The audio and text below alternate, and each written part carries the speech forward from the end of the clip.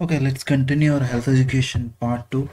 So in this video I'll be explaining about educational aids and the methods of health education, difference between health education and propaganda. So what are the aids used in health education? The first one is auditory aids, and the next one is visual aids, and the combination of audio visual aids. Okay, so auditory aids, this topic is very old because this content is taken from old textbooks. That's why these megaphones, microphones, gramophones are all here. It has not updated in recent times. So anyway, auditory aids, we know we can only listen to radios, FM stations, and such things, tape recorders, radios, and sound amplifiers are mentioned under auditory aids. Visual aids, we know it is mainly projector and non-projector aids based on the projection. We have projector aids like film cinemas, film strips, lights, projectors, bioscopes, video cassettes. Such things are projector. Non-projector advantages like real life situation can be enacted, self-explanatory, creates special interest rather than the auditory aids. Non-projected aids are like which do not require any projections. We can do on blackboard. Pictures like cartoons, photographs, flip charts, flashcards, flannel boards, and printed materials or leaflets, pamphlets, models, specimens, all can be used. So combination of audio visual aids, sound and sight can be combined like televisions, tape and slide combinations, video cassette players, motion pictures, cinemas, and all the multimedia computers and the recent social medias and the folk dances, folk songs. All these are very old techniques because this content is taken from a textbook which is available. So the same content is still we are studying. This is not updated. Anyway, let's see the difference between auditory, visual aids, and combination. So these are the aids used for health education. So what are the methods of health education? So we have basically three methods, that is individual, group, and mass approach. So in group approach, we have chalk and talk, symposium, group discussion, panel discussion, workshop, conferences or seminars, role playing or social drama, and demonstration. So let's see what is individual approach. It is a one-to-one, just like in a dental clinic or health center. We are educating a person about his health and his illness prevention, beneficial diets, or anything. This approach can be used by public health personnel, and it is very helpful and it is motivating. It is like counseling. So it can be discussion, argument, and persuasion can be done, and we can change the behavior of people. But the main disadvantage is very small number can be in benefit, because we cannot give the same attention to many group of people and it is time consuming. So one by one we can do, but it is not approachable for many people. So it is the reach of this one-to-one interaction is very limited, whereas in group approach it is better than the individual approach. The first one is chalk and talk lectures. This is what we learn from our schools and colleges. It should be a carefully prepared oral presentation of facts, organized thoughts and ideas by a qualified person. Okay, so what are the basic requirements? It should not be more than 30 people, the audience.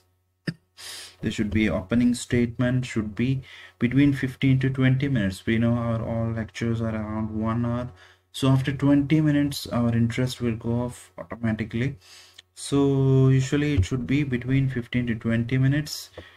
Should be based on the topic of current interest, and its effectiveness depends upon the ability of speaker to write and draw legibly. If he is good at writing and drawing, the audience will be in interest. Disadvantage is it is one-way communication and learning is passive. So symposium, it is just like series of speeches on a selected topic. Each speaker present a brief aspect of it, that broad topic. There is no discussion. This is an important point. There is no discussion between the speakers. In the end, audience may ask questions and the chairman makes a summary at the end of session. So this is symposium. They don't discuss between each other. Each one person comes here and express his views, At the end of the session, audience can ask questions. Group discussion is just like sitting face to face in a semicircle or a circular table, around 6 to 12 members max. So face to face situation, participants should be seated in a circle. Group leaders initiate the subjects, prevent side conversations, and encourages everyone to participate and sum up the discussion. So it's just like this, all are face to face, but the problem is if somebody is shy and somebody is having less communication skill, he will lose interest and he will not get the benefit of it. Panel discussion is like 4 to 8 speakers, just like this. There will be discussion between the panels. The panelists are discussing, not like symposium. Symposium, there is no discussion between the panelists. So here the 4 to 8 experts sit and discuss a topic in front of audience. There will be a chairman or a moderator who opens the session and introduces speakers and keeps the discussion going. Audience are allowed to ask questions and chairman finally sums up the different views. So this is panel discussion, and symposium are confusing. The thing is, panel discussion where the panelists are discussing each other, which is not in symposium.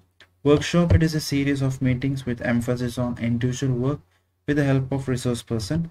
So total workshop will be divided into small groups, and each group will select a chairman and a recorder, and finally it will be summed up. So a big problem can be part by part taken up by each group out of this big group. Then finally it can be summed up to solve the big problem. So here many groups are divided just like this, individual group, and each part of one problem is solving, and ultimately at the end of this workshop the total problem will be solved. So conferences or seminars, just like a half day or 1 week duration, can be held regional, state or national level, and usually it will be having a theme for each conferences.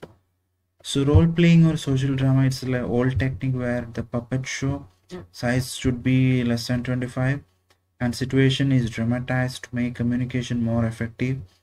So puppet show is also social drama. Right now we have this flash mob type, which is a updated version of this role playing. So flash mob is just like a social drama. Demonstration is like demonstrating a procedure step by step in front of audience, just like how we apply fluoride gel on a particular kid. So step by step we need to explain the methods in front of audience. So that is demonstration. Mass approach, so we have covered individual and group approach. Next is the mass approach. The communication should be reaching to millions and lakhs. So advantages is large number of people can be reached. All socioeconomic status have access. But the problem is it is always one-way communication, just like a message becoming viral, a video becoming viral nowadays in social media. The problem is it is always one-way communication.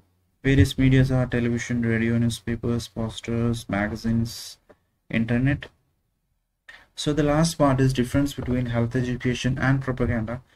Propaganda is what? Just remember that propaganda is done by Hitler and all the leaders who are leading a authoritarian style, which they are very undemocratic. They are built their kingdom by upon lies and lies. They try to convince the people lie after lie. So that is propaganda. Now let's see what is health education. This is just a comparison for you to remember. So knowledge and skills are actively acquired because there will be active thinking. We are telling out the fact you need to brush twice, then plaque will be removed. There will not be any caries. Propaganda is just like we are injecting that particular knowledge into the mind of people. They are not thinking about it. So health education develops a reflective behavior, trains people to use judgment before acting. So develops reflexive behavior. They will be very impulsive. They act based on their emotion without any reasoning. So appeals to reason and appeals to emotion. In health education, it develops individuality, personality, and self-expression, but it will create a particular pattern of attitudes and behavior according to how we are propagating it. So they won't think, they won't have that logical reasoning of that particular problem. So they just accept whatever the leader says. So knowledge acquired through self-reliant activity, knowledge is spoon-fed. Because here people think what is reason for the person asking us to brush twicely, because plaque is there, plaque can harbor bacteria, so plaque can cause bacteria can cause dental caries. But here they are saying just to brush twice. Okay, they just accept brush twice, you will be healthy. They won't think why they are saying brushing twice is healthy. So it is just spoon fed. The process is behavior centered, aims at developing favorable attitudes. It is information centered, no change of attitude or behavior.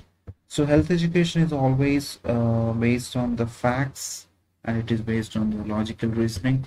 It is always based on the emotion, and there is no logical reasoning.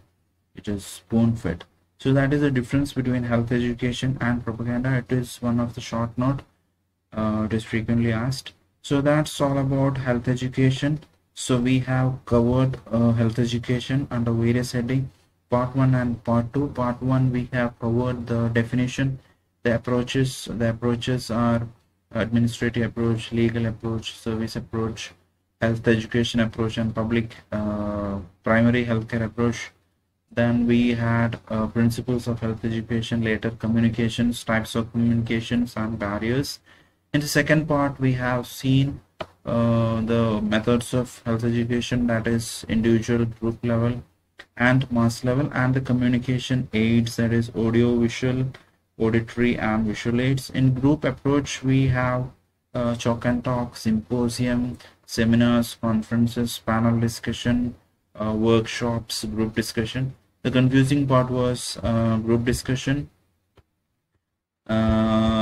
this panel discussion, and symposium. Symposium, there is no the series of speeches, there is no discussion between the speakers, but in panel discussion there is a discussion between the panelists. Okay, that's all about health education. So I'll come up with a new session on dentistry and more. Thank you.